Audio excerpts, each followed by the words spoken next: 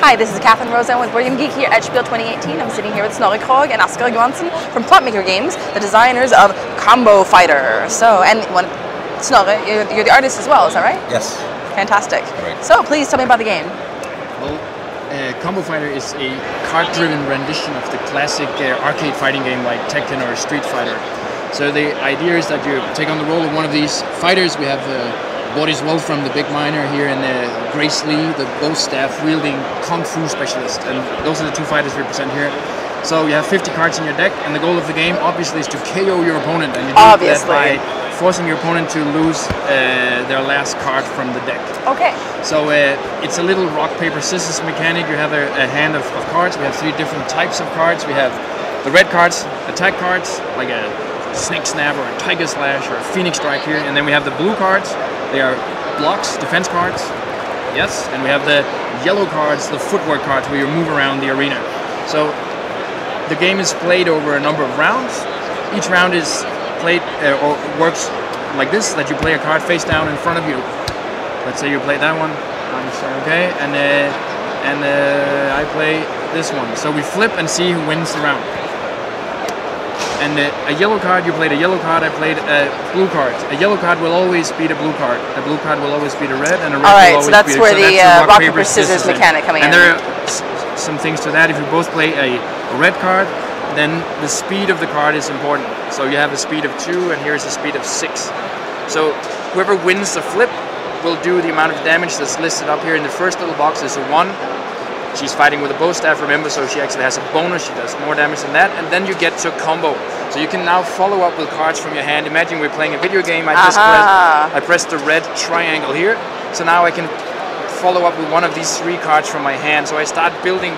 So you have a yellow triangle here. And now I play, for example. There's a blue triangle here. Yeah, and that's a good example of. Now I use the elbow as an attack. Had I played it up front, it would be 0 damage. But now I use it in a combo, so I use the combo damage 2 damage. Which is extra. So it's about stringing the cards together in the most hurtful way to your opponent.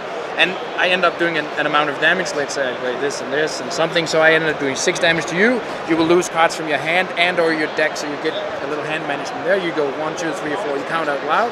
So it hurts more that way. And I also keep track of the number of cards you lose, and then you simply play your cards and try to force your opponent to lose their last card. We have some special combos that you can use, like if I play this exact combo string here, I will do 7 damage, and if I have the extra kicker card, then I can do more damage.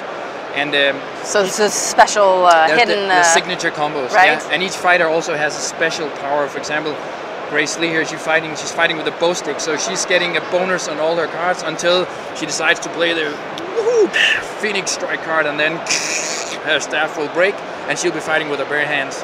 Whereas Boris, for example, he can throw away 3 blue cards at some point to activate his uranium capsule in his chest and become radioactive for the rest of the game. Yeah, he would flip his token and he would add 2 damage to any damage total he does.